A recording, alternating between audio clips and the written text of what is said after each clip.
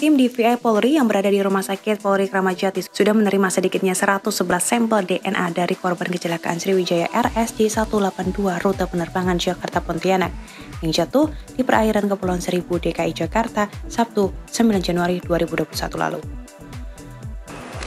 Sampai pukul 17. Sampai sekarang, tim DVI telah menerima sampel DNA itu sebanyak 111 sampel.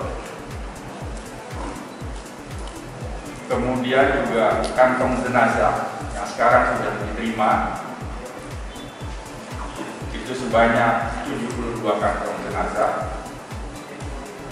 Kemudian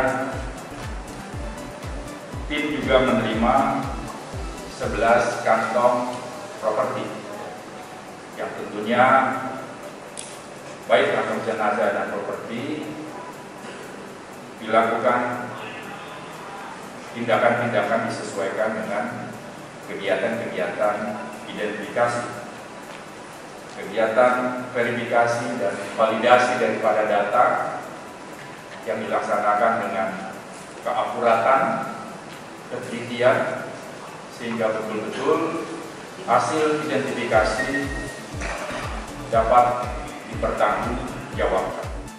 Selain itu, tim DVI RS Polri juga sudah mengidentifikasi 3 orang korban kecelakaan Sriwijaya Air. Salah satunya adalah co-pilot Fadli Saryanto. Sementara itu, jenazah korban yang sudah teridentifikasi lainnya, Uki Bisma, akan diambil pihak keluarga pada Kamis 13 Januari 2021.